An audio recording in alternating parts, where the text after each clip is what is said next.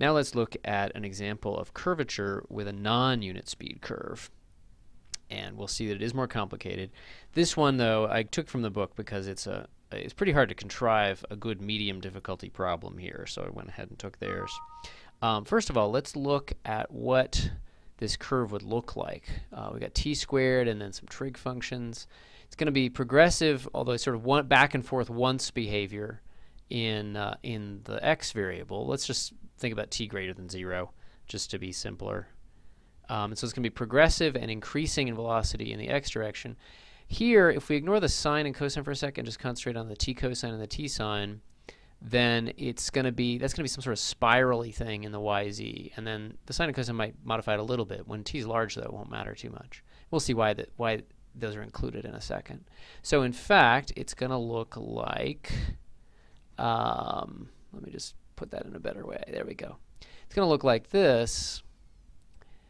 It's going to be progressive in the x direction and spiraling in the y and z direction, and you can see that it's kind of goes further and further as you go out with each spiral because of the t squared. So it's kind of a cool curve. I'm not going to try and draw that particularly accurately on the the whiteboard here. I'll just have something like, like this. Okay. And so it's coming out this way.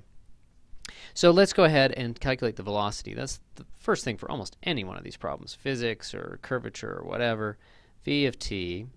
I'll let you go ahead and do the careful calculation. Here's where we discover why this is complicated. It's to make the derivative simple. And that's just pure old-fashioned contrivance to make the problem doable all the way through without kind of resorting to numerical stuff. Okay, so it turns out this is engineered to make this just t sine and this t cosine. That's really particularly useful because the magnitude of velocity, or the speed, has a common factor of t, and then you just get square root of 4 plus sine squared t plus cosine squared t. Oh, that's not so bad at all. Root 5t. Okay, so there's our ds dt, which is going to be very useful to express it that way. It's the rate of change of position with respect to time, okay, or arc length so far with respect to time.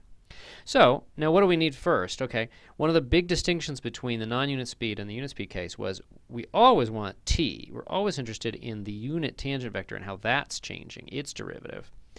And we can't just say that's the same as v anymore. Okay, so that's going to be the velocity over the speed.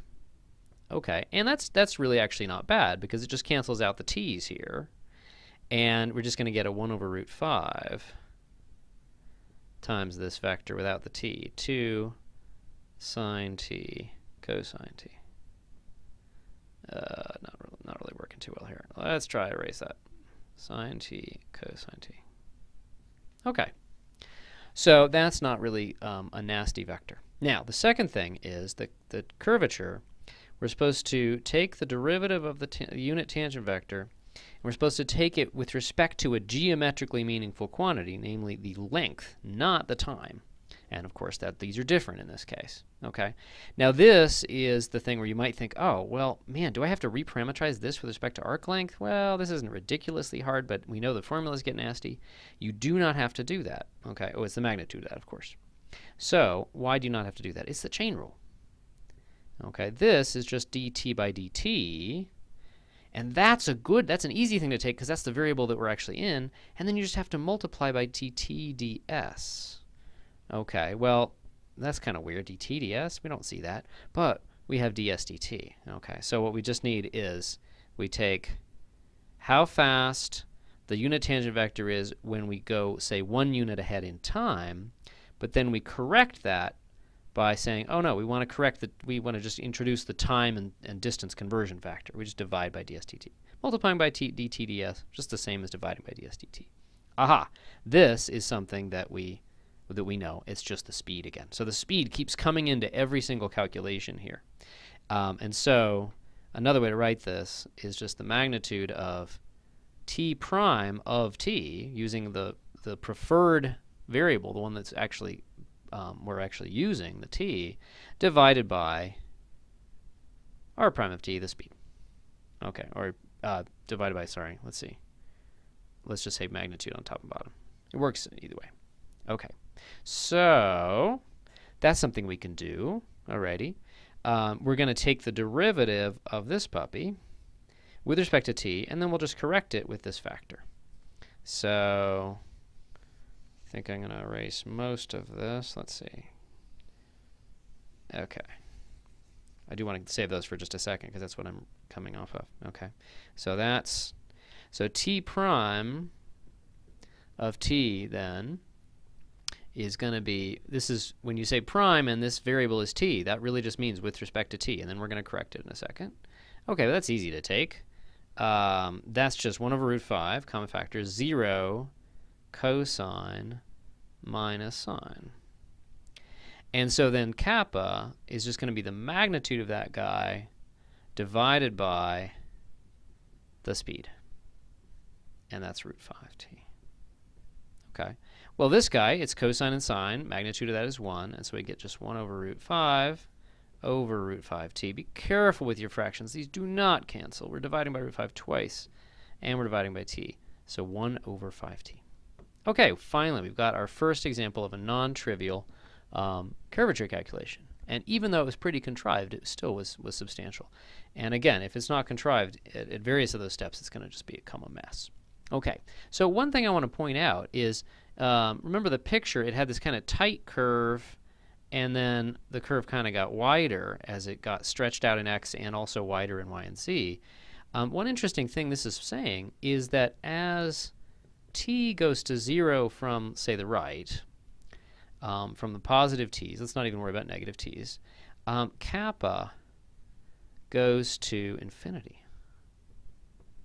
Okay, what does that mean? Well, it means the radius of curvature is getting tinier and tinier, and that's what happens with idealized spirals. Is as they tightly spiral in, that radius of curvature is going to 0, and the curvature is going to infinity. But that's a little bit unpleasant when any one of our geometric quantities goes off to infinity and blows up. That might be evidence of something that would be hard to analyze. Okay, so let me actually give you another example of something where that's in evidence with a simpler function, and talk about another place where qualitative analysis and geometric analysis of curves come in. So this is a very, very typical example you sort of have to see when you study this stuff. T cubed, t squared. Well, what does that do? T cubed, that goes from minus to plus in this direction, and then t squared goes from plus to 0 to minus. And I claim, here's what it looks like. Okay. And what's interesting about this is that it's got a cusp here, and we looked at this, examples like this, when we were just talking about the qualitative sketching of curves. And you can tell it's got a cusp because if you actually, it's not a particularly nice function if you think of it as y as a function of x. Because what is it, y as a function of x? Y is the cube root of, is t squared, but that's the cube root of x squared, or it's x to the 2/3. Fractional powers, you start taking derivatives of those, you get nasty stuff. So there's a cusp here where the tangent gets vertical, and it actually, one really important thing is that it comes in downward vertical and then instantaneously bounces off and immediately changes direction to upward vertical. That's not a particularly nice behavior, even though you wouldn't necessarily notice it from these rather nice functions. What's going on here? Okay, well, we can get a nice explanation of that by just looking at these concepts. The velocity is 3t squared 2t. Angle brackets, I guess. Okay. Well, maybe the acceleration is to blame. Maybe we can see something with the acceleration. Oh, 6t comma 2, angle brackets. It doesn't seem particularly weird. Okay. So what is going on here? What's going on is that this is geometrically weird. This path of a particle isn't really that weird because it's coming in, and I claim it slows down and stops momentarily and then goes off in a new direction. It doesn't experience infinite acceleration or anything like that. But if you look at the geometry of this thing, we're supposed to do things like look at the speed. Okay, look at the speed. That's going to be, oh, there's a common factor of t, and then it's the square root of 9t squared plus 4. Notice this. This equals 0 at t equals 0. At that cusp point, the speed is momentarily 0. That's the only place where it's 0, but it's momentarily 0. Hey, what's that going to do to things like curvature? Okay, if you think about a cusp, that kind of seems maybe like it's infinitely concentrated curvature. Such a sharp point. That sounds like very, very curved. And indeed, remember, if we look at kappa, it's going to be magnitude of t prime of t divided by that speed. Okay? That is going to blow up. Go to infinity at t equals 0. Okay, so here's another example where, yeah, the curvature is going to infinity because we had to divide by the magnitude. And why did we divide by the magnitude? We don't trust this t variable. The t variable says if you traverse this curve in the right way and you momentarily stop right there and then start up again, you'll never notice anything particularly weird. What if we wanted to try to parameterize this guy with respect to arc length?